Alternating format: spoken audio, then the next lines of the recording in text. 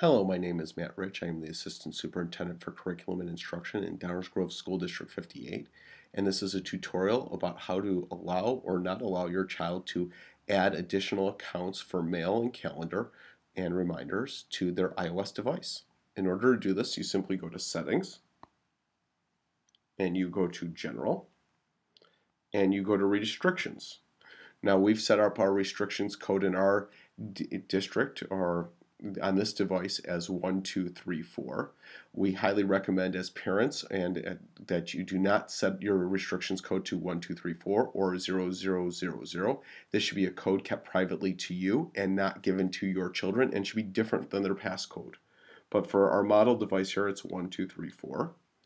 And we're into the restriction setting. And in the restriction setting, you can go down to allow changes and you can hit accounts, and you can either allow changes, which allows a child to add a mail, calendar, and contacts account, or not allow changes, which limits them to the accounts that are already on the device.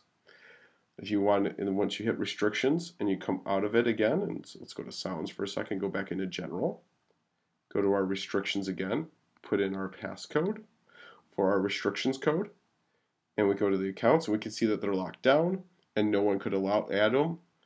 I want to set it for allow changes and I can add new accounts as I go through.